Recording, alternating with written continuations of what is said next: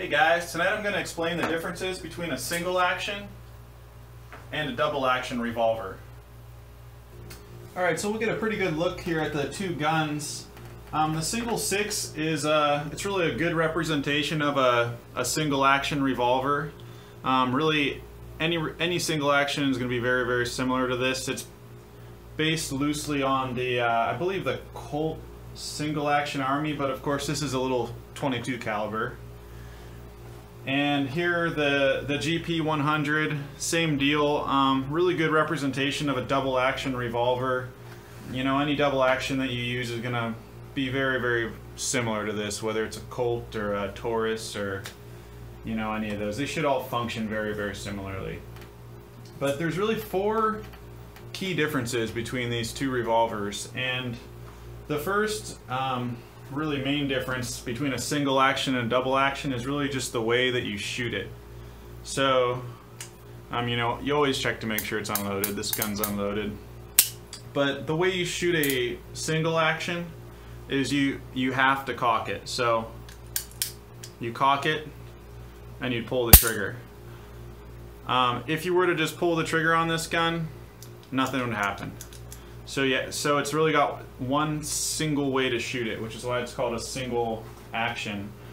Whereas the GP100 here, the double action, you can of course shoot it in single action mode,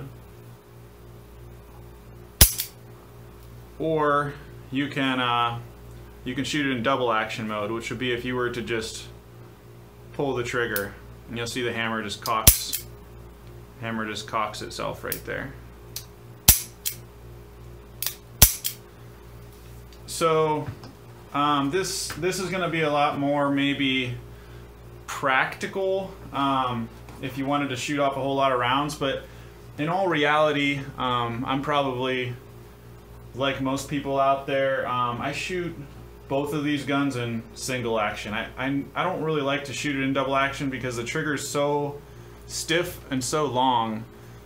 You can see when you cock it back, the trigger will actually move back. So now it's sort of like a hair trigger. You just kind of touch it and it goes off. Where in double action mode, you have to really pull it.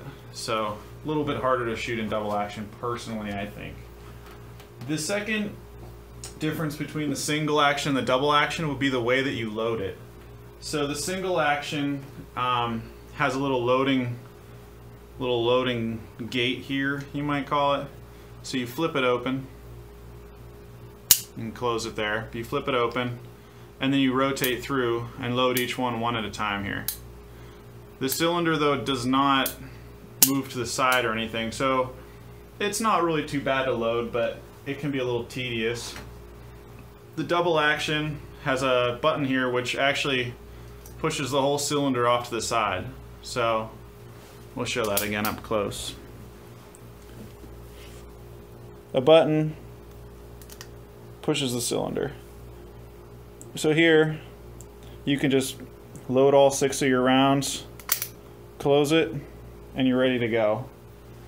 And that really brings me to the third difference, which is the way you unload it. So the same sort of situation here. To unload this, you flip the little lever open, and you have to cycle through one at a time. And what I'm doing here on the other side of the gun, you'll see a little bar come out. So I'm basically rotating, and then I'm pushing this ejector lever right here. So if I rotate to a cylinder, you can see the lever goes freely. So unloading is again, it's a little bit tedious, but if you're not in a hurry and you're just target shooting, not too big a deal. The double action is much improved for unloading. So to unload a double action, you've got this ejector, pushes all 6 out at once. So you're done, you pop it open, press it, and it unloads. And then of course, really there's really just one other difference that I can think of, and it's relatively minor, but the handle design on a single action is almost always this traditional plow style design. It's called a plow because it looks like an old plow that a farmer would use.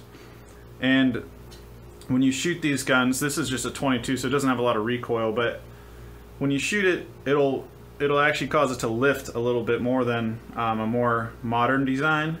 And I think that's actually in some ways on purpose, because as it lifts, your thumb is ready to go and cock it again, pull the trigger. The more, the double action, the more modern design, it pushes that recoil more directly into your hand. So you can shoot it, it's still gonna lift, but it's not gonna lift nearly as bad as the single action. So in a large caliber like a 44, something that's going to have a lot of recoil, the double action is probably going to be just a little bit more easy to shoot. I can't vouch as to whether it's more fun or not, that's up to you, but just maybe a little bit easier to kind of hold down. So between the single and the double action, what's the best gun for you? That's a good question, and I think it's kind of a hard one to answer. I like both the single and the double almost equally, but in different ways. This kind of has like a classic cowboy feel, where this one, it still kind of has a little bit of a cowboy feel, but it's just a little bit more modern to work with. It's easier to unload and load, but of course then you go through more ammunition, which sometimes that's not necessarily a good thing, but both very, very fun guns to shoot. If you've never shot a revolver, you probably should go try. And honestly, I've had the semi-automatics and the revolvers, and once you start shooting a revolver, it's really hard to want to shoot anything else. They're about the most fun guns out there to shoot. So there's really the differences between the two guns: single action, double action. Hopefully this helps you out. If you like it, subscribe to my channel, Cool Things Guys Like channel, and have a good night. Thank you.